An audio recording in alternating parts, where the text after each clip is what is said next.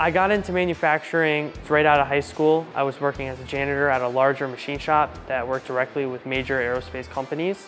When I graduated, they decided to put me on as a toolmaker, and that's where I learned the trade from the ground up. My name is Matt Formicola. I'm the owner of MF Tool & Design, located over in Berlin, Connecticut.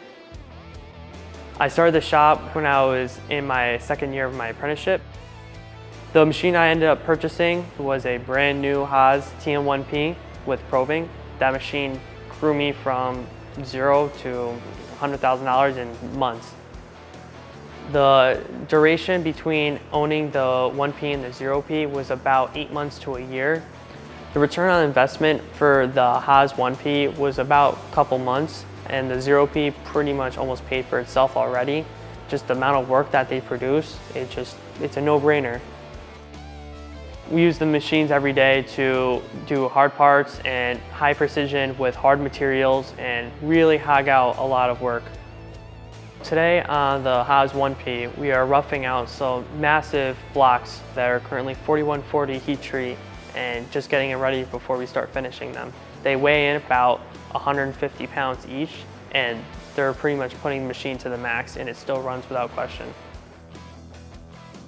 After roughing, it's going to be plus 2 thou minus 0 on the width of the inside slot. The depth is going to be plus 2 thou minus 0 as well.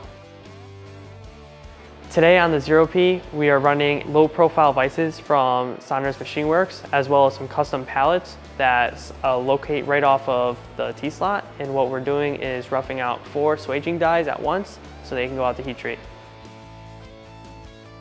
My favorite part about the Haas 0P is mainly the rigidity of the machine. Being a smaller machine, it could take some pretty aggressive cuts. The way it's designed and laid out makes it feel like it's a big machine, just with a smaller footprint.